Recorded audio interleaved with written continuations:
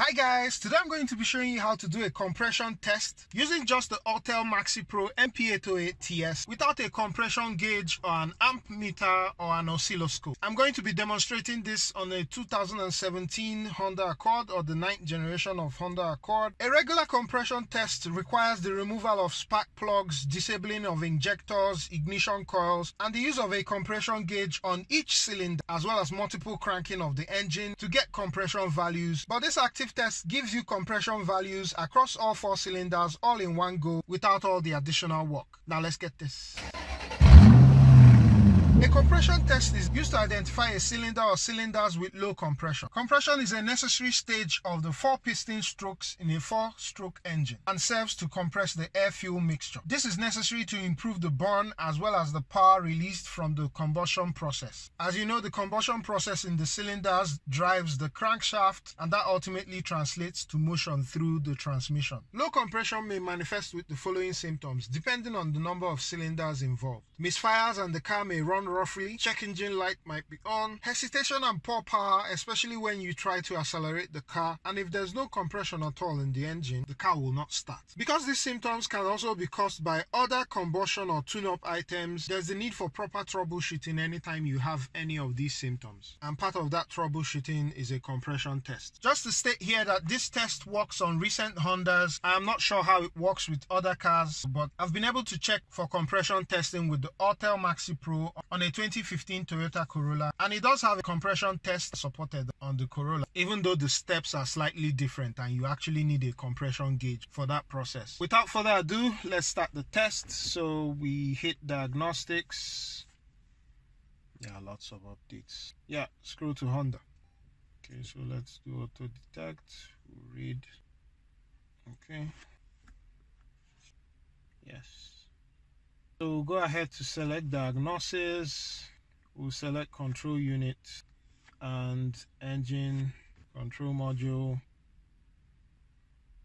We'll select active test, and then we're looking for, right, so that's it right there. It doesn't measure compression directly, but it uses variation in cylinder cranking speed. There's a very good correlation between cylinder cranking speed and compression, so that's what this test uses. So we go into it. So again, just to flag that this should be done on a warmed up engine. Cylinder cranking speed variation test. This test checks for low compression based on the average duration of the compression stroke for each cylinder during 10 seconds of starter cranking. The result is shown as an estimated percentage of normal compression pressure. In lay terms, the test will measure variations in the speed of rotation of the crankshaft during the compression stroke of each cylinder. Speed of rotation will affect the duration of the piston strokes. So with this, the duration of the compression stroke in each cylinder can be estimated. This test results will depend on the presence of any misfire DTC. So DTC should not be cleared before running the test. If a misfire DTC has not occurred, the test will always show pass and are for reference only. If a misfire DTC has occurred, and the test results will indicate check engine mechanical, meaning there's a mechanical issue to be explored. As you may know, low compression usually results from mechanical issues. Burnt out exhaust valves, worn piston rings, blown head gaskets,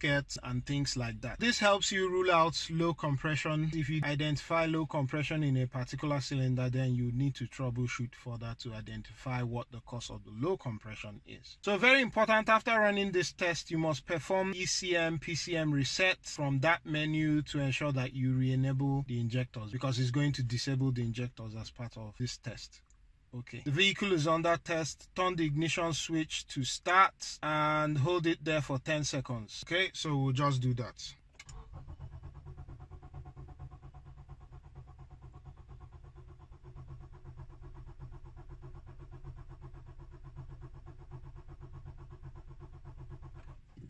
So there's no low compression in the cylinders. Recall that the instruction mentioned that a pass result is for reference purposes only, so I won't be comparing these cylinder values against each other. If you want to compare actual compression results across cylinders in order to determine uniformity, you're going to need an actual compression gauge. So definitely this test will not replace that. Usually, besides having low compression in a cylinder, you want to ensure that the values are uniform across the cylinders, and even though there may be variations, that variation should not be more than 10%.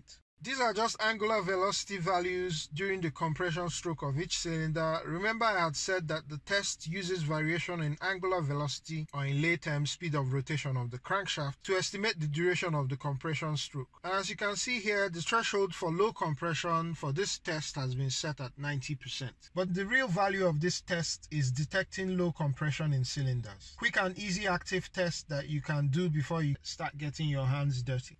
So that's it, and don't forget we need to reset the PCM. So we'll say okay, turn the engine off, turn the engine on.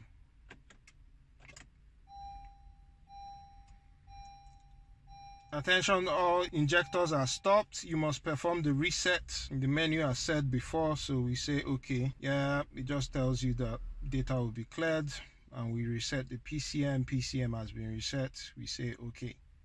Basically tells you about relearning, idle, and all of that.